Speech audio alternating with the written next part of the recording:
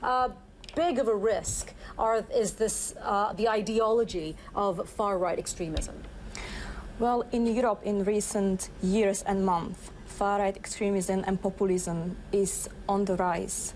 It is then mainly because of economic worries, because of increased immigration. So this ideology is getting more and more supporters.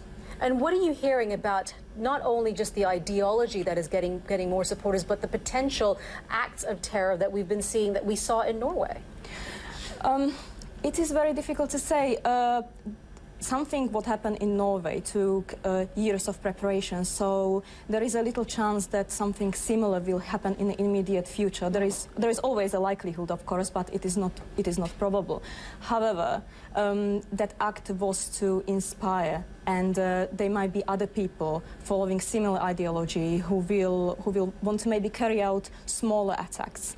What does it say? I mean, I guess the idea of where does the thinking come from, this whole idea of anti-immigration, anti-multiculturalism, and what they've been describing as all anti-Muslim thinking within Europe?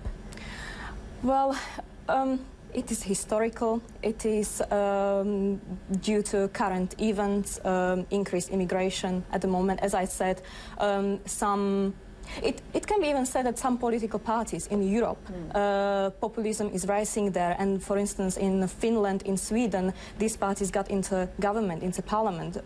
They have a great backing, and some critics say that even these parties can be fueling this ideology. Yeah, we were just looking at some of the statistics that we have here on CNN.com as well. You know, the Danish party, People's Party, has 25 seats in parliament. Sweden's Democrat Party has won about 5.7% of the vote in the 2010 elections. And this is just a small number of the other countries as well that do have a strong showing, and I guess to say have representation within the government in itself. There is obviously some sense of backing within the general public that perhaps the ideology has some backing within the general public. And I guess I'm just wondering, you know, is there a fear that this could grow?